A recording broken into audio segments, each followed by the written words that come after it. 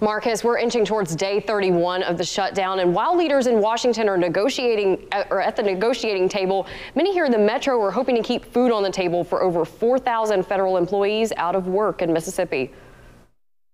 Hundreds of thousands of federal employees are dipping into rainy day funds as the end of the government shutdown is nowhere in plain sight.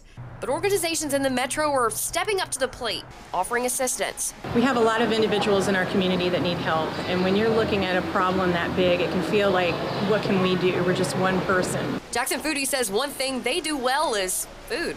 Another is community outreach. We are doing a gift card drive for the federal workers who have been furloughed. It's an idea that the organization put into action Sunday.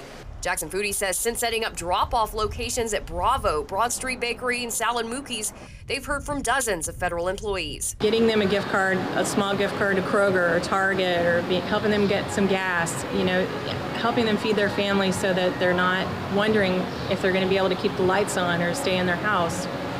I think we can all identify with that. State officials are expressing their concerns too.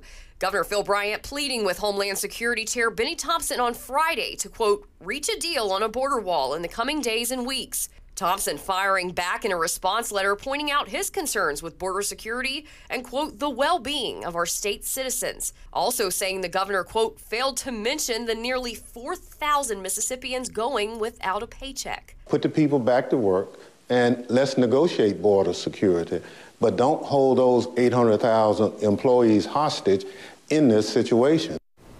President Trump is expected to hand off a deal for negotiation in the Senate tomorrow. And as those employees continue to play the waiting game, Jackson Foodies is asking them to reach out to receive a gift card care packet the week of January 28th. Interested individuals will need to bring their federal ID. Marcus, back to you.